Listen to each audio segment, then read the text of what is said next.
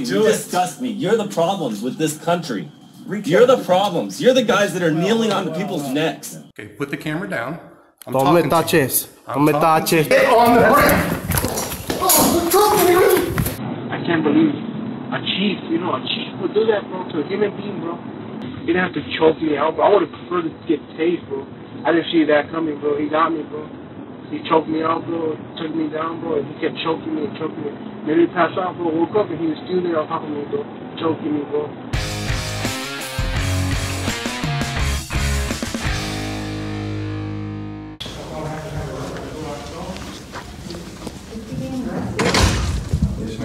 Looks like it. He has a warrant for his arrest.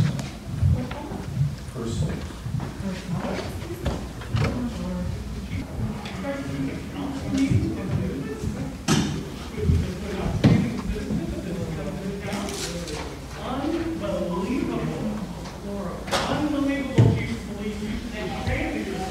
Hello, I'm Justin Pulliam. Leon Valley City Councilman Will Bradshaw was morally outraged, as we all should be, by the arrest of Owen Yarnell in the middle of the night after a late city council meeting in Leon Valley. The alleged offense occurred over a year ago, and the complainant is establishment councilor Monica Alcacer, who Mr. Yarnell petitioned to remove via recall election. Sir, you're going to have to turn the camera off or step outside. The other officer said it was okay. We're allowed to, Doc. The supervisor said. He's not here. The other officer. Joel already told him? Yep. No, the other officer. As long as we leave the opening. Can y'all not block the entrance, please? I'm supposed to represent the citizens. And if a citizen getting their life put in danger does not bother you, then I'm sorry, then I have to ask what's wrong with you. I'm sorry. It's just, I don't understand how the rest of the council is not outraged, and I do know why, because it's all a setup, it's all planned.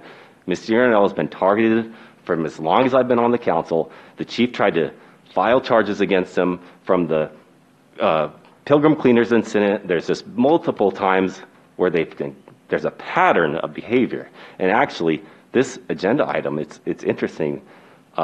The complaint wasn't made against me until after there was a council meeting in between. There was a council meeting after the Owen Yarnell incident, and I wanted to put an item on the agenda to talk about, I made a motion to talk about, it's supposed to be on the next item on our agenda tonight, fraud, abuse, waste of city funds by our chief of police and our city manager, and then a complaint was filed against me. Is that not retaliatory? Is that not, I'm getting too close? I'm pointing out what's going on in the city, so we got to get rid of Councilor Bradshaw, and we got to do it quickly because we can't have this.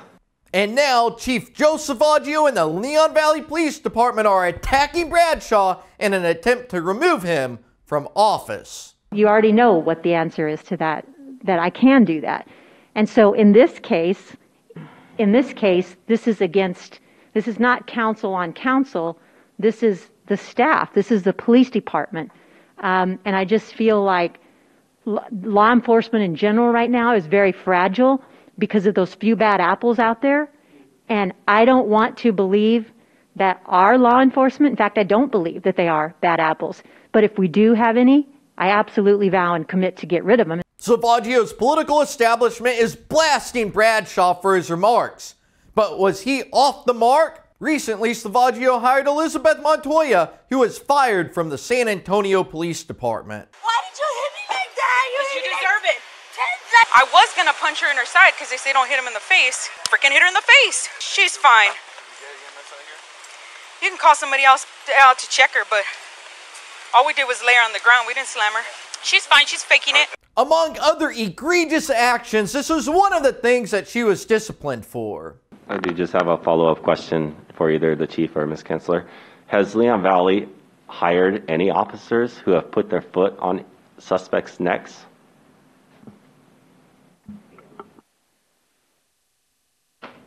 Not that I know of, sir. If you read the newspaper, those 3 fired officers that you recently hired from San Antonio, one of them in 2015 put her foot on a suspect's neck. And I would tell you, don't believe everything you read, sir. So if they've been investigating you already, that's not something I spurred. That's something they probably figured out on their own. So, but it goes into a trend, and it's a trend of lying. And so last council meeting, towards the end, Mr. Bradshaw brought up the fact that we, not too long ago, hired a Leon Valley police officer that stood on somebody's neck. So anybody from home can go to changeleonvalley.com/fired-from-SAPD, and you'll see all of the suspension documents from the officers that were terminated from San Antonio Police Department that Leon Valley later, or recently hired, really. And so I'm going to read a little part from the suspension paperwork. Officer Elizabeth J. Montoya kicked Mr. Flores in the stomach area while he was still handcuffed and lying on the ground. Shortly afterward, Officer Montoya is observed putting her right foot onto Mr. Flores' neck area. Officer Montoya's actions brought reproach and discredit to both the department and herself. And then if you're looking at the document at home, you'll see her signature is actually about 2.5 inches below that, where she signed her indefinite suspension paperwork. Well, shortly after, Leon Valley City hired this officer. But what about Chief Salvaggio? What has he done? This is what happened when YouTuber Mexican Padilla live streamed the back office of City Hall, the room where Salvaggio and City Manager Kelly Kunstler scheme about eliminating their political opponents. What's that over there, man? It's just the admin wing. It's open. To the public too? Yeah, go ahead. You can push through. Thanks. They're gonna take forever to get the complaint form, so I decided to take a little. Whoa.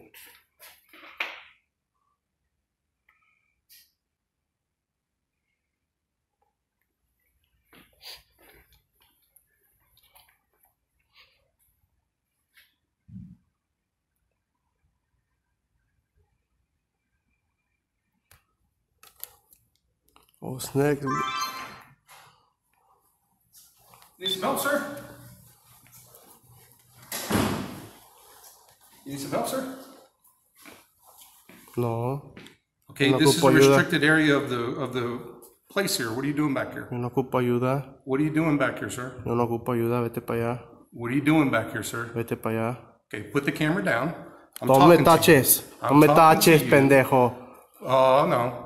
I'm talking to you. You're in a restricted area. You are no not me allowed back here. taches, pendejo. You need to leave. No me taches, baboso. Sir, you're in a restricted area, okay?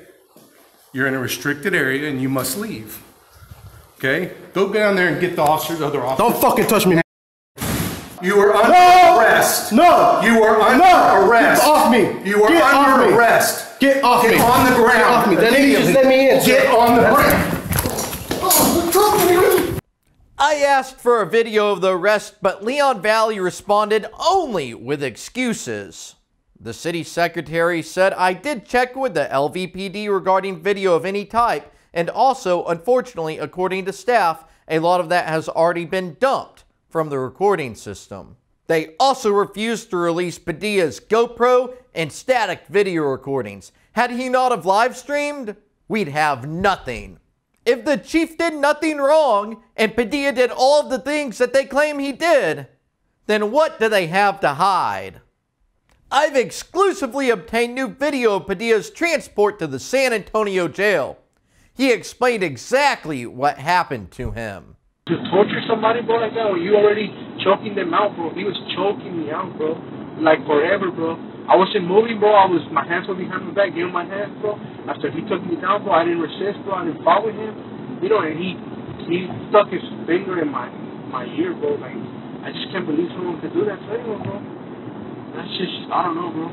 And he was just sticking his big finger, bro, in there, bro. Like if he was raping someone, bro. Like, that's crazy, bro. I can't believe a chief, you know, a chief would do that, bro, to a human being, bro. And I wasn't moving, bro. And then one guy just moved, squishing my foot hard, bro. You know, I'm not out there gang banging, you know, robbing people, bro. You know, pointing guns at you guys. I'm over here with a camera, bro, recording to see, you know, to see if I'm gonna get off if anyone's gonna violate my rights. And most officers don't, bro. But this guy, bro, violated my rights. Gotcha, bro. I can't believe it, bro. I would be shocked, bro, for a while. That's crazy, bro. My ear hurts, bro. My head hurts real bad. My neck's probably broken, bro. I'm about to go get x-rays.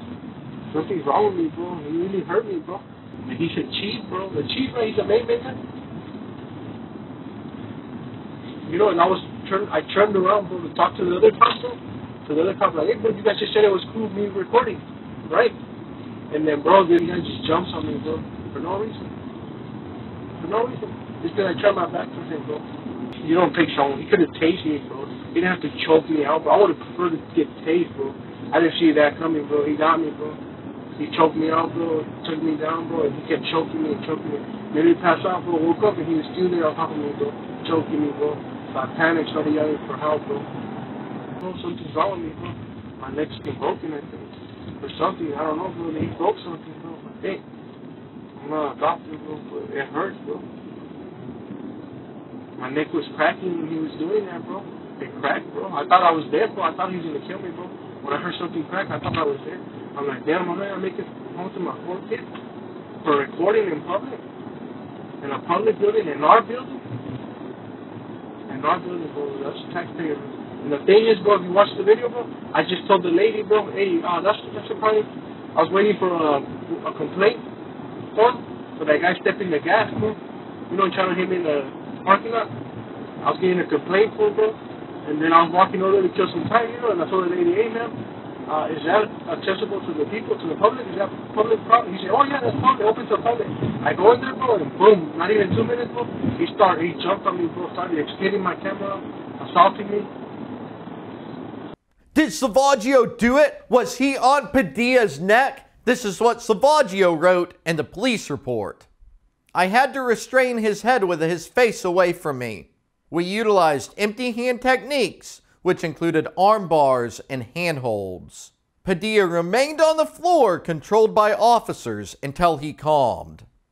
Wow! Salvaggio himself admits to using physical force against Padilla's head, and it's possible that what actually happened is much worse than what was written in the police lie report. We can compare Padilla's recollection to the end of his live stream. We hear him shriek that they're breaking his leg. He's breaking my leg. He's moaning and groaning, asking them to get off of him when Salvaggio brags, do you understand now? You understand now? Get off me, you fucking hurt. Padilla shouts about a finger in his ear. Understand now? You understand now? Nobody's poking your ear. What's wrong with you? At the end, he cries, stop pushing my face against the... And then the stream abruptly stops. Stop pushing my face against the... We can only imagine what it must have been like after the stream was cut. Is it true that Leon Valley police actually train about how to quickly shut down live streams? What do you think happened in that hallway? Did Salvaggio chokehold Padilla? Leave a video comment so your voice can be heard. The corrupt Leon Valley City administrators have a lot of secrets, and when you have that much to hide, it's hard to keep your story straight. The first time they released the police report, they redacted, marked out a few parts of it. And those secrets they tried to hide exposed their true motive and why they took down Padilla. On the right side of the screen is the first version that they released. On the left, I have the full version, and I've highlighted in yellow the parts that they initially hid. Salvaggio wrote that all officers and I thought that the AP may have a mental issue and would need to be emergency detained at the jail and or hospital. This was similar to Detective Jimmy Wells' report that said, I was not sure if he had a mental disorder or if he was gaining intel for something catastrophic. The similarity in these reports suggests a group project where they get the story straight. What's really going on here? The police are trying to make it seem like they don't know what was happening and that the YouTubers are crazy. In another redacted sentence, Wells let the cat out of the bag when he admitted that after he called the other detectives, he was advised that Jesus Padilla was in one of the groups that do audits of government entities. Yes, that's entities with an I. This officer then parked his car and went inside. I guess these cops know the law, man. These guys are good. I'm telling my viewers, sir, you guys are pretty good. You guys told them to relax. I'm just trying to relax. Go back inside. Blanket with you? Yeah, I guess so. Yeah, I was just gonna go film the cop cars out in the back. And you guys just definitely just trying to intimidate me.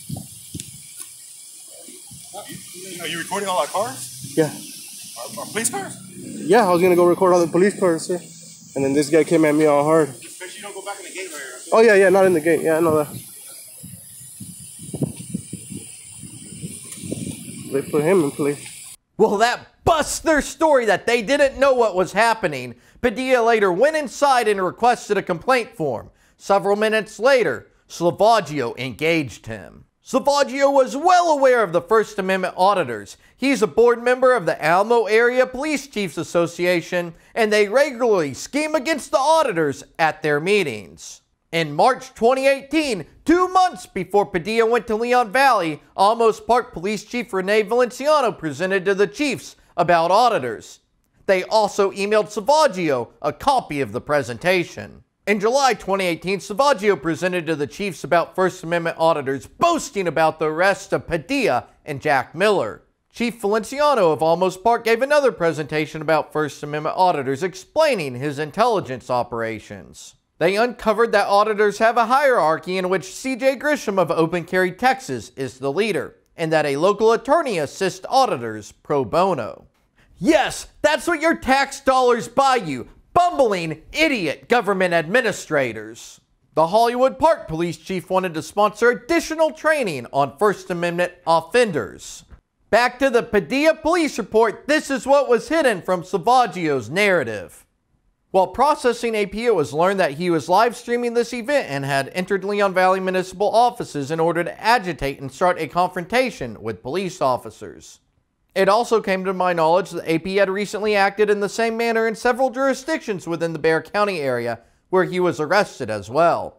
Upon completion of being processed, AP was transported to the city magistrate office on charges of Penal Code 2211 harassment of a public official, 3005 criminal trespass, and 3803 resisting arrest. AP's digital devices were secured as evidence. By the way, criminal charges are public information. They blatantly violated the law by marking those out. Why was Salvaggio trying to hide this information from us? Leave a comment, let me know. Within an hour after the arrest, City Manager Kelly Kunstler was sending out mass emails to everyone to give them a heads up. She knew that he was a First Amendment auditor and that they go to various cities and then place their videos on YouTube. She knew of his arrest by the Precinct 2 constables. She said it's an attempt to target government agencies for First Amendment violations and then use any formidable information for litigation. Yes, that long, detailed email was sent within an hour after his arrest. Probably not surprising to you by this point, Kunstler refused to provide a copy of that email in response to my open records request. But I found it elsewhere, and catch this part, she wrote, he eventually entered the restricted access area which is outside of the admin office, and Chief Salvaggio caught him filming through the window into my office. As I've said before, Salvaggio and Kunstler scheme against their political opponents in that back room of City Hall. Just an hour before Padilla's arrival, Kunstler sent an email about her ethical responsibility to stand up to lone city councilors. Likely a shot at Benny Martinez, it was sent to all of the city council and then forwarded to Joe Salvaggio. Ethics Corner, a unified city council is a beautiful thing. There's something special when a group of elected officials work together to adopt and support a single community vision and set of priorities. However, this is not always the case. The divisive political environment that exists in our nation can also influence local city councils. Having to stand up to a council member for attempting to encroach on the city manager's professional responsibilities is not something anyone would want to do, but it is what each city manager should do. Yes, you've got that right. These city managers hide behind ethics as they illegally and immorally attack elected officials who they don't like. Kelly and Joe removed Councilman Benny Martinez last year, and now they're targeting Councilman Will Bradshaw. No way in heck are they going to allow Mexican Padilla to uncover those secrets. The San Antonio Fusion Center released a 7-page long auditor bolo the following day. It included Padilla in a lengthy discussion about auditor tactics. They admitted that they have been sharing information about First Amendment auditors in recent years. This was nothing new. Remember when Salvaggio raided Sheepdog's home? He said it was beautiful. He even thanked Jack for coming to Leon Valley. So Jack, you were beautiful today. I appreciate you coming to visit us. This is awesome. It seems to me like Salvaggio had premeditated plans for YouTubers and was waiting on them to come to his town. And there's still more redacted from the report. Detective Brooks said, I have had interactions with individuals in the past who have tried to cause confrontations with the police while recording, and through Padilla's actions and words, I believe this was his goal. Through my investigation, I learned Padilla live-streamed the incident on YouTube. He also explained how he obtained a search warrant for the other cameras. Why did they redact all of the parts about YouTube and auditing? Were they trying to change the narrative? Did they not want to make it look political? Finally, the most chilling government secret is that they're coming after you! Brooks requested copies of phone logs from all city employees who received messages or phone calls from any person requesting or commenting on information related to this incident. If you're the ones that are out there spreading the rhetoric that police officers are the enemy, well, just know we've all got your number now. We're going to be keeping track of all of y'all, and we're going to make sure that we hold you accountable every time you stir the pot on our police officers. We've had enough, folks. That's right. If you ask questions of Salvaggio's political establishment, you must be eliminated. It's disgusting and it's disgraceful. The government won't hold itself accountable. The DA covers it up. The political majority cancels elections. They keep putting their knees on our necks. Please subscribe to my channel and enable all notifications so you can stay up to date with all of the Leon Valley developments. Thank you for watching, and always film the government.